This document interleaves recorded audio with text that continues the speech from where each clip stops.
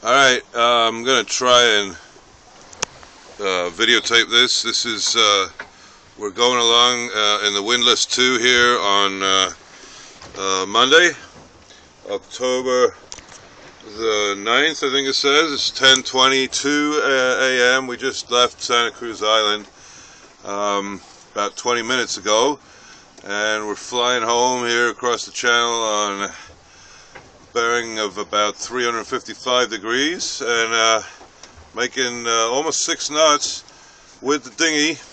So let's try and have a look. Okay.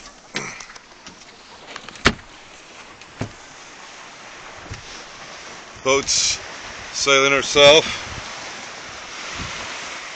There's Santa Cruz Island behind us. We're towing the Avon. And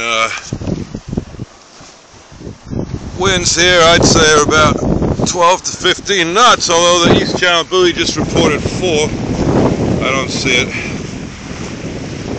That's why you can never tell until you actually get out there. And we got our full main and Genoa going. Genoa lost a little stitching yesterday on the way out here. It was so blowy right at the end.